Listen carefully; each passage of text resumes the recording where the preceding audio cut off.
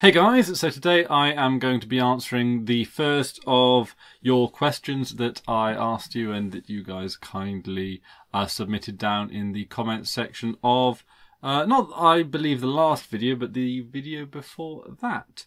So I'm going to be answering probably about one question per video. Maybe if like two questions sort of are about very similar subject matter, then I might blend them into one video, and then at the end I might then just do a compilation of leftover miscellaneous questions that maybe are quite short. I guess that would be the way that I would look at doing these things, but really I'm just looking for a starting off point to talk about various different topics. It can be quite difficult when you've got like the entire world of open source available to you, where to go and what to look at and what to think and what people are really interested in and are going to be receptive to as well, because of course you've always got it's just a matter of constantly coming up with ideas that are not only video worthy but also worthy of comment as well, because really at the end of the day I think the comments section is actually quite important to a lot of YouTube creators, because it gives back a very tangible recognition that we're not speaking into the void. Like, it doesn't matter how many likes there are or dislikes there are or views there are. I've put out videos on YouTube, on other YouTube channels that aren't really sort of like built up. They're usually for like non-profits or what have you. And even though they can sort of garner a lot of views because they're very shareable on Facebook and all that kind of stuff, the commentary is not really as coherent as it is with YouTube channels that have an audience that has, like a sustained viewership, as it were. So anyway, just to round all of that rambling off, so I'm sort of using your questions. I'm obviously going to be answering your questions, but also use them as a sort of inspiration for ideas and thoughts and commentary as well. So today I am going to kick off with a question from Big Daddy Linux. Check out the channel, by the way, good channel. Do you see a day where the desktop goes by the wayside in the future? I would like to think that the desktop will always be relevant, but people keep talking about the post-PC era. Reminds me, actually, when I first read that question, it reminded me of an article I read in a newspaper we have over here in the UK called The Guardian, and it was talking about how the ownership in desktop computers was on the decline, and how a lot of people were preferring to use tablets for a lot of their day-to-day, living and effectively using a tablet as their daily driver. Now, this might include a tablet with a Bluetooth keyboard, or it might be one of those Microsoft Surface things or anything like that. I don't necessarily know what they were referring to as a tablet versus a laptop here. Maybe the chipset might have been the cutoff, I guess, if it uses. But there are tablets that use. Are there tablets that use x64 processors? Or x84 processors, 64-bit processors. I don't know. I mean, I assume it's all ARM, but I do not know that. I do not know enough about phones there. But yeah, effectively, it is quite interesting to see how tablets have this impact on the market, because they are sort of in a way the opposite end of desktop computers, aren't they? Whereas desktop computers, you can liken them to maybe a heavy goods vehicle on the road, one of those big haulage vehicles. And then you can perhaps liken a tablet to a sensible, hatchback that you might see more in a city. So it's different horses for different courses, to put a rather overused expression on it. So I think that there'll always be this degree of diversity, because there'll always be this differing degree of needs. You're never. I mean, can you really see the day when we will be administrating servers from a tablet? Actually, as I say that, I probably can, because administrating a terminal, all you need is an SSH terminal, really, isn't it?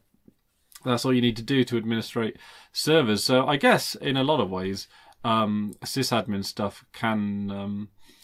Doesn't necessarily need it. But when you look at heavy lifting, I suppose you're not necessarily looking at at that, but more specifically maybe video games and movie editing. And I suppose like video editing and pictures and stuff like that as well. But yeah, heavy lifting where hardware is required. But what is also interesting about the tablets as well is that they're not actually being cycled through like the planned obsolescence that all these companies have planned for all these tablets.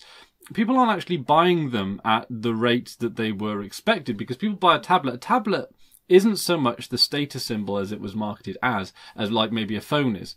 Whereas, you go around town with a fancy latest iPhone or what have you and impress all your friends. Your tablet is the thing that stays at home on your coffee table where only a very small number of people are likely to see it. And it's really a utilitarian, it's a tool in so much it's the thing that you browse a website when you're in front of the TV. And really, the hardware that is required to do that has been around for quite some time. It's not particularly difficult to put into a tablet, and the newer tablets don't offer anything above the standard experience these days, unless I'm wrong and maybe 3D emojis are suddenly the be all and end all of everything. I don't know. I'm not. I miss emoticons. Like with you put the colon and the hyphen and the bracket. Like that was so. I don't know. I like those. Those are my emoji of choice. So people are definitely ditching the desktop, and the desktop it does seem to be when it's at home in more the gaming heavy lifting space, whereas maybe clerical tasks and light use might more default more to a laptop. And well, will there be a day when hardware just isn't an issue for this kind of thing, in the same way that nowadays, if you want to browse, if you want to browse a website, you can use a reasonably old computer, and I suppose I still reserve that to be true so far. But I mean, websites are even getting pretty hefty in terms of the amount of CPU usage they have, and heaven forbid should they start baking Bitcoin miners into websites. I've heard a bit about that, but I don't think I've seen it in action. So I think there was one website, wasn't there? There was one website that they said instead of turning off they said instead of running ads, they can run a Bitcoin miner in the background. And that's like a substitute for advertising. And it caused quite a bit of a controversy at the time. It was very interesting to actually consider Bitcoin mining as that kind of form of revenue. I don't think it's anything that I would like to see really go widespread, but it's it's an idea. It's an interesting idea when it comes to monetizing content on the internet. Short of advertising and a tipping system, we don't have the world of options here, especially if you're like a free software advocate, and putting stuff behind paywalls just seems so contrary to the community, I guess. I know that that opinion is not shared by everyone, but I have, when someone makes a piece of open source software and they open source it, that's a gift to the world. And that really sort of, that idea inspired me. That sort of generosity in and of itself inspired me to start this channel as a way to talk about that kind of stuff. And even should this channel ever get big enough, signal boost really good open source projects so that people can make great use of them, and so that good work can go even further. So anyway, I'm getting well off track here now. So I'm going to try and round it back, but as long as hardware is still an issue, as long as we don't live in that day where, you might buy a computer and it will last you until it drops. It's not like, well, I suppose even in the old days where you'd buy an old car, but I don't even know, they've put planned obsolescence into cars nowadays, haven't they? So I don't even know how long a car, like if I, I mean, the car that I drive right now is reasonably new. I think it was made in the last 2 years at least. So how long can I expect to keep that before it becomes obsolete? It's not a particularly smart car. It's reasonably normal in its vehicular nature. But planned obsolescence kind of thing. And that's rather interesting, actually, bringing it back to the desktop, because what I love about the desktop, why I run a desktop and why I'm sure many of you guys run a desktop, is because it's a really cost-effective way to have a really speedy PC. it allows you to replace part by part for the most part. Sometimes if you have to do a big upgrade, then you might need to upgrade quite a few things at once. For example, if you upgrade the motherboard, you might need to upgrade the RAM because it's and you might need to upgrade the CPU, or you might need to upgrade the motherboard if you want to upgrade the CPU, and so forth. So a desktop does allow you to soften the blow when you want to say you can buy a graphics card separately. You can buy a CPU. Well, you can buy a CPU separately. You can buy RAM separately. You can buy a hard disk drive separately. And even with my last computer, I actually managed to really sort of keep it going, really far beyond its years by just upgrading things like the hard disk drive and everything like that. Like upgrading from a spinning disk, an optical disk drive, to a solid state one was really quite a performance boost as well. So as long as hardware is still an issue of importance, I think that there will always be a place, because the desktop is the best place to optimize a high performance machine. But whether or not that share will be as big, who knows?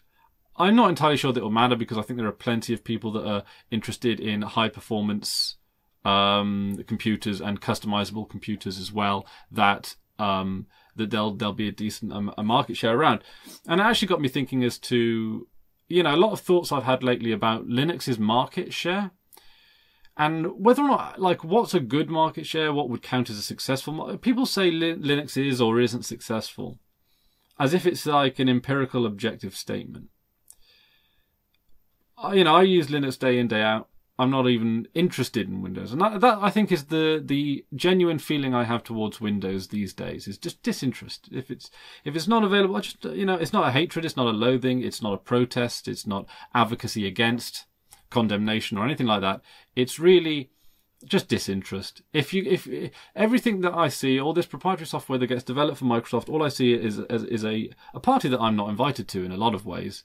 And a lot of that might have been because I felt closed out of a lot of proprietary software when I couldn't afford it. So open source was there, and now I feel part of a community that I don't think being a consumer of a product would have allowed me to be. Because that's the difference between open source software and what you buy off the shelf. In a truly meaningful, Richard Stallman kind of way, is that when you are buying a proprietary piece of software, you are purchasing a product. In fact, I think Richard Stallman might take it a few steps further in saying that you're probably enslaving yourself. But yeah, when you buy a proprietary piece of software, you are buying a product.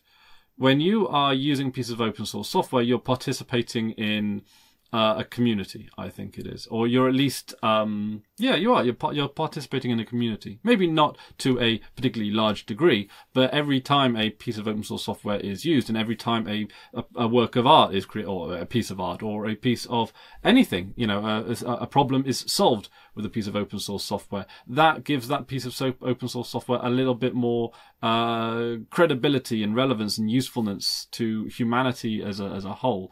And yeah, it's something you measure by the genuine, meaningful, soulful benefit that it provides, rather than revenue. And that's not to say that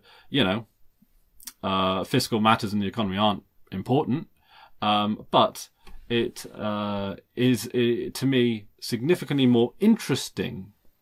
I think that's the word I would use, is interesting, insightful, meaningful. It makes you feel more of how marketing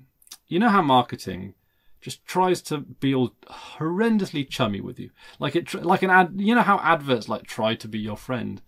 Oh, you must be like Bob. Bob buys this kind of car insurance and does this kind of thing. It's like the first act of Fight Club in that kind of way. It's all that kind of manufactured nonsense to try and separate you from your money, and I think open source can just be a bit of a liberation from that. It's not necessarily a commentary on society or life as a whole. Maybe it is, but it's nice that there's a respite from it. So, and I think that carries through to the desktop, because I think the desktop also carries this spirit of rolling up your sleeves, getting your hands dirty, and being part of a community. And when you buy hardware components, you are buying products as well. There's not really a way around that, because you are buying labor from someone else, you are buying resources from someone else. So obviously that is particularly fair. And obviously with open source projects, you know, like the labor itself is, you know, like it's someone has paid for it, or it has come out of some kind of you know, someone has paid the piper, and that's why I always try and make sure to support open source projects when I can. And if you want to see a list of open source projects that I do support, it isn't exactly many because I ain't exactly flush with cash, but I think that it's always important just to donate even just a small amount, because it keeps it in your mind, so that when you do have more money, you sort of, I suppose you know what to do with it, really. I guess it's just but yeah, there's a list on my Patreon page. So sometimes I'll like switch out one project for another over time.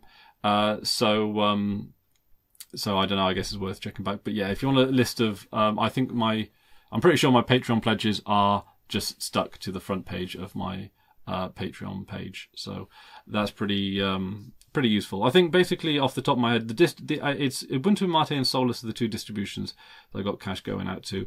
And I think I got a donation going out to Linux Rocks and Mastodon, you know, things like that. So I've usually stuff that I've talked about on the channel before. So just to round it off, this thought that I've sort of been meandering towards is that if we get to a place where a large section of people use tablets, maybe 40 to 60%, it would be it would be the device that people use who aren't interested in computers. They might file their taxes on it, they might do a bit of online shopping, buy presents, etc. But they're certainly not high performance users. Then you might get 20 or 30% who use a laptop for work use, maybe. Or maybe they are a community volunteer and they use a laptop for email correspondence. Or maybe they are an author or a writer, or someone that is a serious computer user, but not necessarily in regards to the hardware that they require. So they want something like a proper keyboard, you know, like maybe a better selection of software and a mouse and that kind of thing. And then the remaining people might be significantly in the bracket of power users. Now, Linux could become a significantly larger market share among that, you know, among desktop users, because desktop users then starts to fill the niche of almost the DIY computer, almost like the sort of the power user enthusiast niche, or niche rather, of computing and technology. And Linux definitely fits that role better than Windows, or at least certainly is competitive to. So it could be interesting. We could see Linux get a market share. But as I said earlier in the video, market share is a bit of a nonsense statistic, because Linux works for me day in and day out, and that's, to me, in my little, you know, narcissistic bubble, that's really all that matters. Obviously, kind of it doesn't, because I've got a YouTube channel and I heavily evangelize about Linux. But in that theory, if, you know, like what works for you is a great little thing there. But Linux does work for me in every capacity, and and it's very difficult to even compare Linux to Windows now, because I'm so out of touch with it.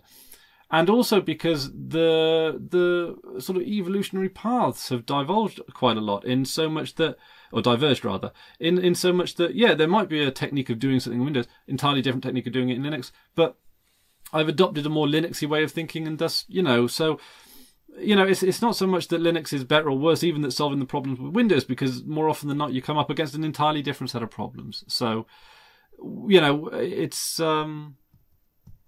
and after time, like, Linux just becomes so much more comfortable, but it takes time. It does. I always do find that. And one of the questions later on down is going to be, or there are going to be a couple of questions about introductions to Linux. There are a number of new users or newer users, or users that are thinking of jumping to Linux, that have asked questions, and I will be covering those. But I will always preface by saying that, and I feel a little elitist when I say this, and it feels horrible, but I do think that it is important to say that, like, Linux is hard, and it's not for the intellectually lazy. And I really hate saying that, but it's like but it takes genuine effort to learn a different way of doing things, a different way of computing, to get your head round it. And it's not an intelligent, I don't believe, it's not like, oh, Linux isn't, I'm not saying that Linux isn't for stupid people or smart people. It's not a reflection on intelligence. It's a reflection on an individual's will to learn, if you know what I mean, a will to put in the effort. Effort is what's required. So, I don't want to be too harsh when I say that, but like, it's and effort means, really, it means time. I think time as well. So when it comes to that kind of thing, I will look at options of making the transition from Windows to Linux as soft and as smooth, and also as reversible as possible, so that people always feel comfortable. Anyway, that's about a ramble and a half, innit? And I'm pretty sure I covered the question. But thank you very much, Big Daddy Linux, for your question, and all of your YouTubey goodness in general as well. So thank you, yes, and that's about it from me today. Until next time, I've been Chris Ware, and you've been awesome. Take care now.